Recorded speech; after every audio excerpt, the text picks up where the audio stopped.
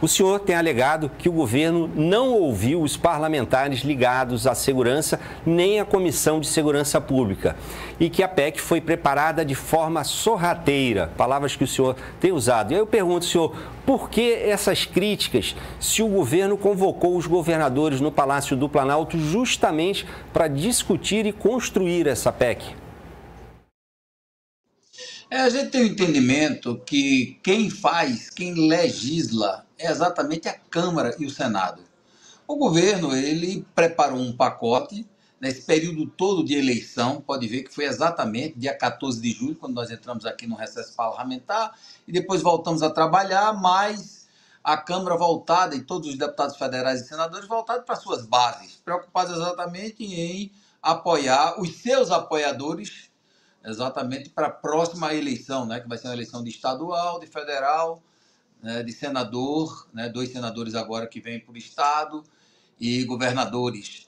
Então, aproveitou e não fez um verdadeiro debate, porque nós temos aqui uma frente parlamentar, da qual eu faço parte, de segurança pública e combate ao crime organizado. Nós temos a comissão, que é a comissão mais atuante da Câmara de Segurança Pública. Nós temos hoje um número enorme de policiais militares, bombeiros militares, policiais civis, delegados, né, delegados da Polícia Federal, PRF. Então, a gente acha que o mínimo do governo seria fazer umas consultas, solicitar que aqui a gente fizesse uma audiência pública para poder debater um tema tão sensível, né? Na verdade, o que a gente vê é que o ministro, né, o Ricardo Lewandowski, ele está empurrando de barriga. Ele está ganhando tempo. São 2 anos já que esse governo está. E até agora nenhuma medida verdadeiramente eficaz, a não ser estar exatamente proibindo, como o STF proibiu, o governo não tomou nenhuma atitude no intuito de negociar, né, o executivo negociar exatamente com o judiciário, né, a proibição das forças poderem atuar no estado do Rio de Janeiro, que foi o pivô agora, entre aspas, que eu não acredito.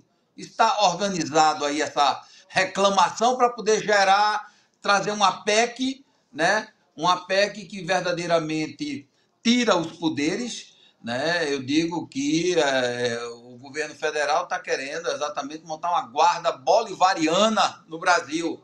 Ele tem o poder. E aí alguns governadores se colocaram muito bem, né? Quando colocam que, quer dizer, para o governador ele contrata, né? Tem todas as obrigações com o efetivo de segurança pública total, né? Ele vai responder por qualquer fato que seja negativo na área de uma atuação, porém ele não vai mandar em nada. O caso do Caiado, né? O Caiado foi muito transparente, quer dizer, ele não manda, não tem poder nenhum, né, sobre o seu estado, né, que ele foi eleito pelo voto para tomar conta do estado, principalmente em quê? Na área da educação, na área da saúde e na área da segurança pública. Então, como é que ele vai ter toda uma tropa onde ele não comanda a tropa? Né? Vem tudo de Brasília, quer dizer, centralizar, isso está na contramão. Nós aqui na Câmara, inclusive eu faço parte, exatamente, eu sou o primeiro vice-presidente da comissão, e com vários companheiros aqui, deputados federais, a gente faz parte de um time que a gente quer exatamente descentralizar o máximo possível a segurança pública. Por exemplo, a PEC 57 é uma PEC que eu sou autor, certo? Junto com o Jones Moura, do Rio de Janeiro, junto com o Sargento de Portugal, e junto com outros, entendeu? Com o Ramage e outros, vários, né? Delegado Tadeu. Então, enfim, vários deputados federais que fazem parte aqui. Coronel Assis, que também tem um belo trabalho aqui à frente, né? O delegado Caveira, do Pará, também. Então, a gente está exatamente com essa luta para criar, mudar, tá certo? Tirar o poder de prefeitos, né? A nível de padronizar. Então, a PEC 57 transforma exatamente as polícias, as guardas municipais em polícias municipais. É um dos únicos países do mundo que não existe a polícia municipal.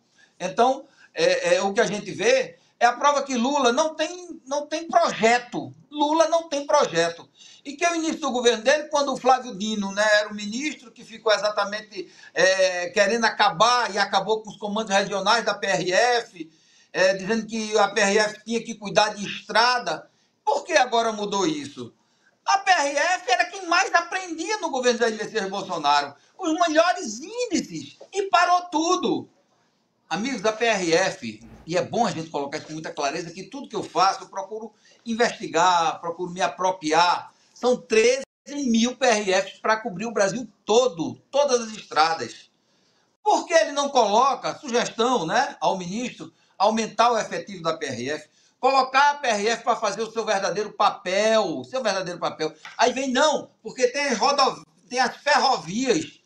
A gente já tem, está na Constituição. Existe a Polícia Ferroviária Federal. Que este governo, lá atrás, começou exatamente a extinguir a polícia.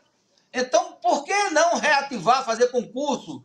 Mas é isso. Então, a gente está antenado, estamos vendo todos os pormenores, para a gente poder realmente debater o tema. Não sou contra mudanças. Agora, mudanças que vêm de goela abaixo, sem ouvir esta casa, porque nós é que fomos eleitos pelo povo brasileiro, nós é que temos responsabilidade exatamente sobre a segurança pública.